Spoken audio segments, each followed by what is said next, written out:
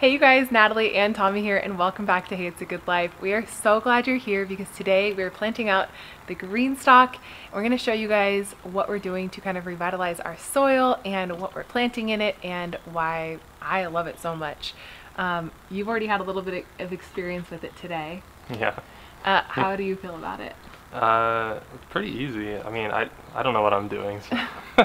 So I really wanted to show you guys that any gardener can do this in any space. So Tommy is a beginning gardener and we have a small space, and you guys know I love to make the most of small spaces, and really this Greenstalk makes it possible whether you're a new gardener, a gardener for a long time, or if you have a big space or a small space. It's such a great solution to growing vertically and growing in a small space, which I love, and of course I love to share them with you. And of course when there's a deal I have to tell you guys about it, so please do go check out the deal. You can now get the 5-tier leaf for $99, the 7-tier leaf for $129, and when you use my code GOODLIFE at checkout you get $10 off your whole offer. And don't forget to check out the ultimate spinner. Mine is on its way here and I'm so excited.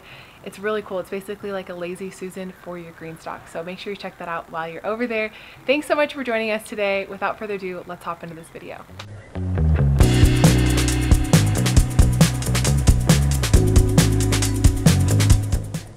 Alright, so I'm going to set up the mover base. It's pretty simple. It's just the base, 6 wheels, a drain hose, and a cap. Until we get our, what's it called? Ultimate spinner? Ultimate spinner, yeah. Ultimate spinner. That sounds like fun. Anyway, this is the drain hose. It just lets you redirect the water to a different location rather than just depositing under the wheels.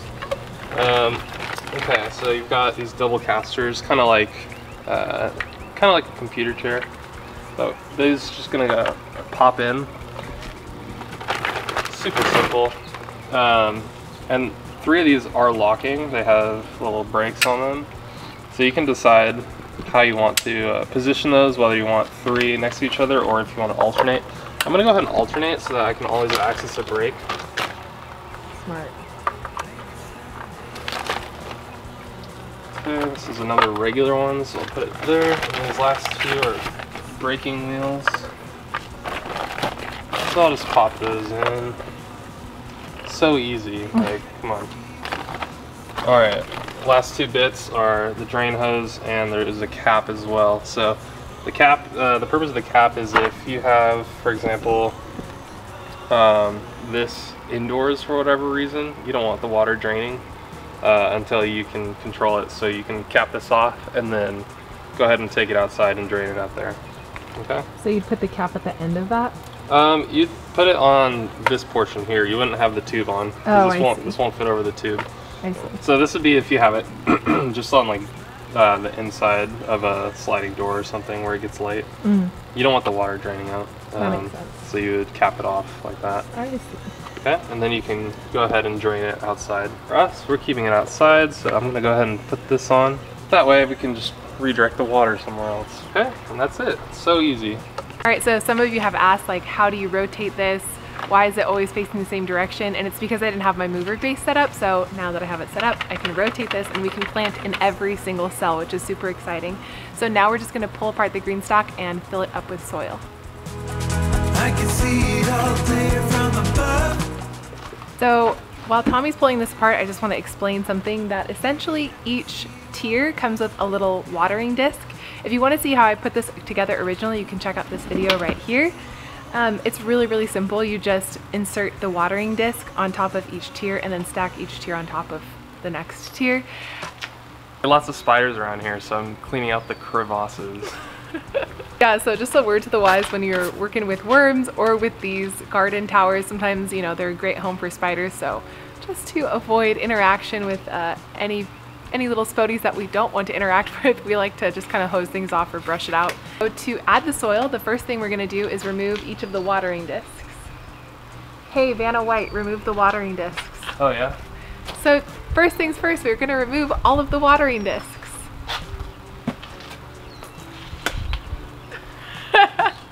What is that? As slowly as possible, so Natalie looks really awkward here all by herself.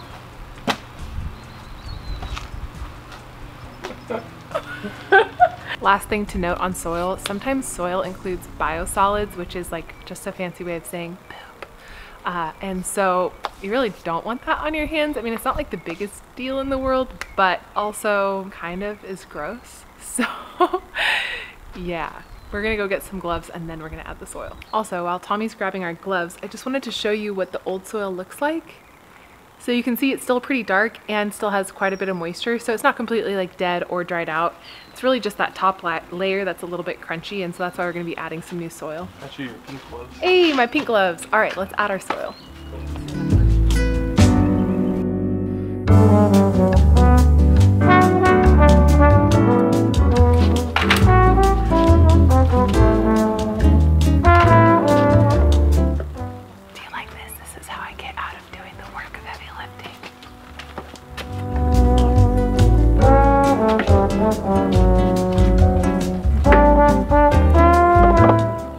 Ta-da! Yay! We did it! Okay guys, I'm so excited. It's getting hot, so we're gonna try and work in the shade, but I want to show you how easy this is to move on the mover.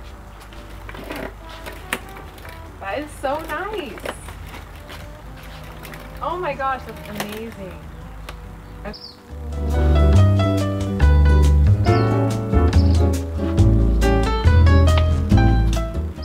So these are basil that I planted myself, and as you can see, there's 3 basil stems here. And I went ahead and topped these off. What is it called? Snipped the tops off. And there is some caterpillar damage. If you have anything like that, I would just recommend removing any of those leaves that got damaged. And if your basil is getting rather tall, like more than 6 inches, I would also say go ahead and snip that so that it gives it an opportunity to bush out. What you're doing when you remove the top like that is you're sending the hormone to branch out in other places. And so anytime that you're snipping the top off a part of a plant, it's just redirecting that growth hormone called auxin, I believe. So whenever your plant starts to look a little leggy, you can go ahead and just top them off like that and send that hormone in a new direction.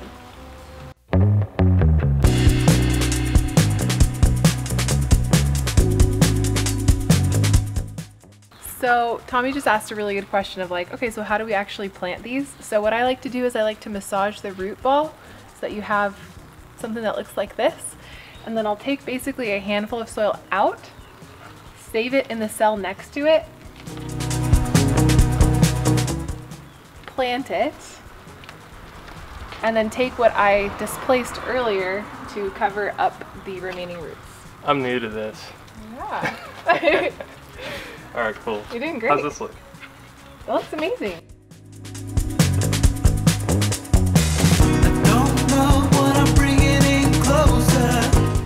So you may notice that I'm very quick, but Tommy's very accurate, so together we make a good team. He's noticing that some of these little plants could use some pruning, so he's pruning off any dead leaves, which is good because it will help with plant growth. Meanwhile, I'm going through and going as quickly as I can while the baby sleeps to get these things planted. From above, looking back on it all, maybe I can see what was broken. Ooh, but it's a lonely calling. Yeah, it's a lonely. Once we've planted some of the plants, I like to make sure that they get enough water, so I water all along the outside as well as in the top well.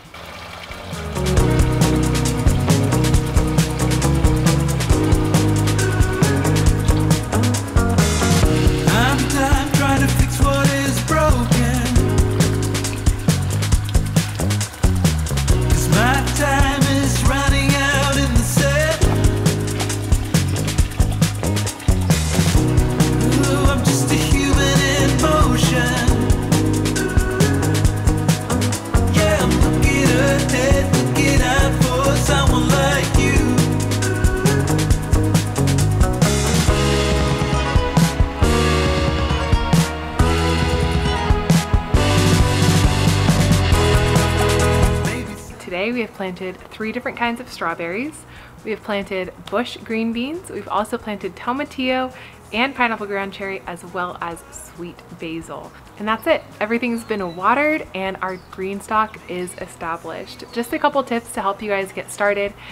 If you do notice that your soil does kind of decrease in volume after you've watered, just keep some soil on hand nearby and you can kind of add to it as needed, where needed.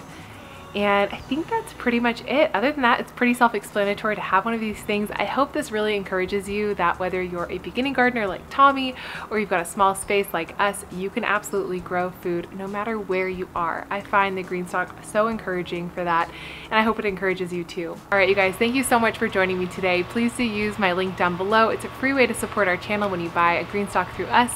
Also, use my code GOODLIFE for $10 off at checkout, and be sure to tool around their website and see what else they have. They're coming out with really cool things like supports for bigger plants, as well as that ultimate spinner, so it's like a lazy Susan for your planter.